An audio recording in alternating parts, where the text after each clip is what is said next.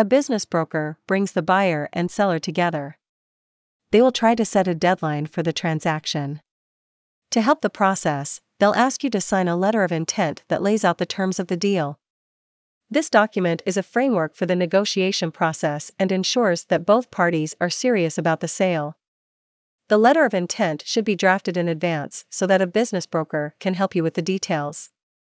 The broker will also have a database of active sellers and know how to deal with potential roadblocks.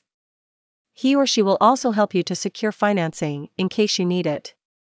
As a business owner, you should prepare your business well in advance. A broker will help you analyze the specifics of your business and identify which financing options are the most appropriate for your needs. Once the financial details are finalized, he or she will shepherd the deal through to the closing.